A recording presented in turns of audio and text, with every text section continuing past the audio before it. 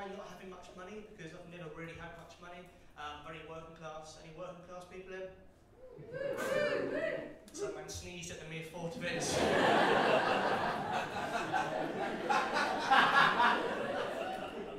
If you're allergic to us, you probably shouldn't be in the front row, mate. I mean, I can try and think of something posh to say, but that'll not alleviate the symptoms. Ooh, avocado. He's better now, smash it. I'll just check in with more middle class references throughout the show. Yeah, I'm very working class, and there's not many of us in comedy. I'm kind of very aware of that, especially at the Edinburgh Fringe. There's not many of us, and so I've had it often when after gigs people have said things like, "Tom, I didn't think you were working class because you seem quite intelligent, quite educated."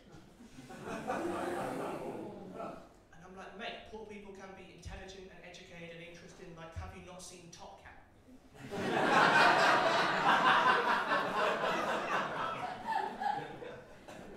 If you've not seen Top Cat, basically, think of your favourite cat. He's above that one. And then in Top Cat, right, there's this bloke called Officer Dibble, yeah, he's a policeman who spends his entire life trying to arrest cats.